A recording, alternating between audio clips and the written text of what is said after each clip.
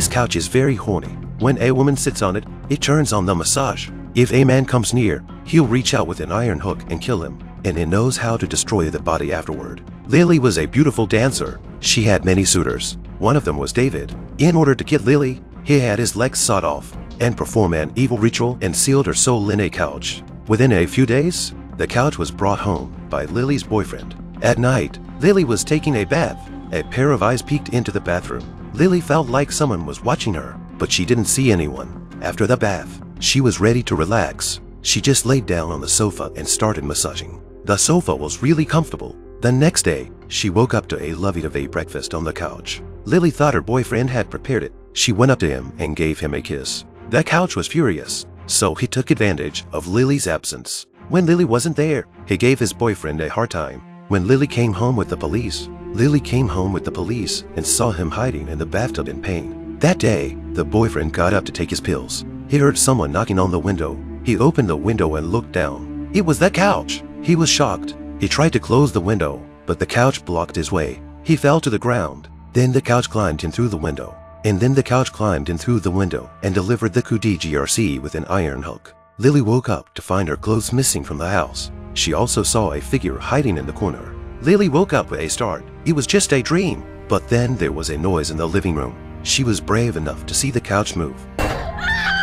Lily was too scared to sleep. Her best friend came to get her. They didn't realize the couch was staring at them. The next day, Jack, Lily's suitor, snuck into the house when she wasn't home. Jack, Lily's suitor, sneaked into the house when she wasn't home and installed a camera in the alarm. Then he tested it to his satisfaction. But little did he know the couch was watching his every move. Jack went to the bedroom, put his underwear on the bed, pulled the covers over his head, and shook his head in excitement. Then the couch showed up, grabbed the iron and hit him over the head. Jack died. At night, his girlfriend came over to Lily's to pick up some stuff.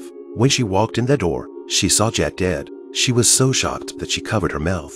She saw the sofa disposing of Jack's body. She was so scared that she stepped back and stepped on a clamp. When the sofa found her, she wanted to run away, but the sofa closed the door before her. In a panic, she ran into the toilet, and the sofa stood outside. He watched her through the keyhole, and she had to escape through the window to stay alive, but she fell into the trash can.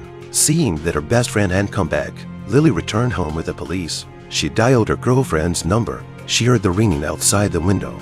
The police came downstairs and saw Jack's body. Lily was shocked when a strange noise came from behind her.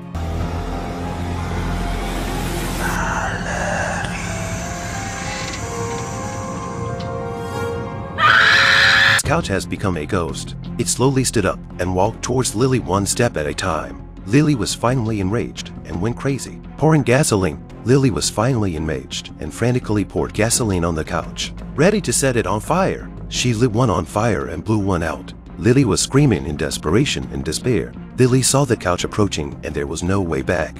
At that moment, the police showed up just in time. They shot the couch dead. It turned out that the couch was hiding a faceless man who was David. Lily locked herself in the bathroom and tried to calm herself down with drugs. Suddenly, a hand came out from the door and dragged Lily in. When she came out, Lily was calm, as if nothing had happened. But in reality, her body had been taken over by another spirit. On this day, Lily dressed up very beautifully. She invited the police to her home. She poured a cup of tea. I didn't realize that after 2 sips, he found it hard to breathe. His body fell to the ground uncontrollably. The next moment, the spirit in the sofa instantly into the body of the police officers. The 2 evil spirits successfully returned to the police officer's body. When my best friend saw this, immediately went upstairs to Lily's room. She found a figure flickering in the buttons of the sofa. At a closer look, it was Lily who was pulled into the darkness.